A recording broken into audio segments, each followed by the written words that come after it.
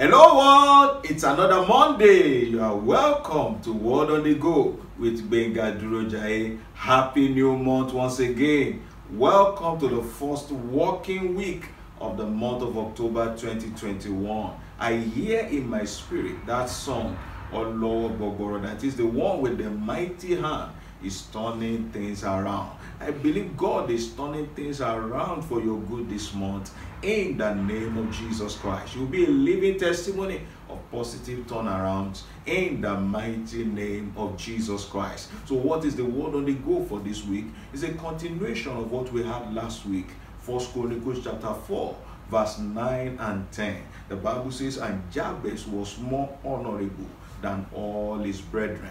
Remember what I told you the last time? This is what the Bible introduced Jabez with, despite the fact that it was caused sorrow from birth. But the Bible didn't talk about that initially. The Bible talked about his present status. He was more honorable than all his brethren. I believe God for you that all the pains and sorrows of the past will be long forgotten in your life.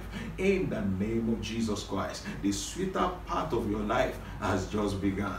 In the mighty name of Jesus Christ. So we conclude with the 10th verse. It says, and Jabez called on the God of Israel.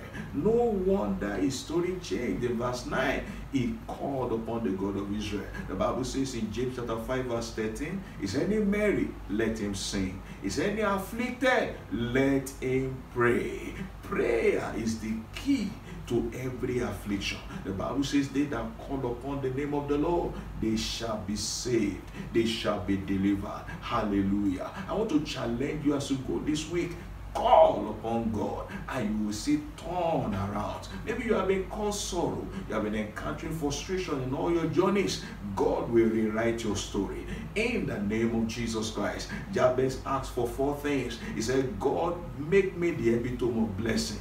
Bless me indeed. Let me become the definition of blessing. Number 2, enlarge my territory. Number 3, let your hand be with me. Let it be obvious to everyone that God is with this man. And say number 4, keep me from evil, that it might not grave me. I'm glad to announce to you the latter part of verse 10. The Bible says the God of Israel granted him that which he requested. As you go this week, I see God make you become the epitome of blessing.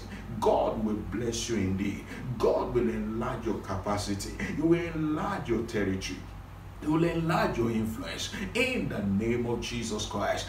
God will keep you from evil in the name of Jesus Christ. And God's hand will be evident in every area of your life in the mighty name of Jesus Christ. Your own story too has become rewritten by the power of God. And then the pleasant part, the sweet part, the great part is what the world will begin to see from now in the name of Jesus Christ. It's going to be a week of turnarounds for you in the mighty name of Jesus Christ. Always remember, I love you so much.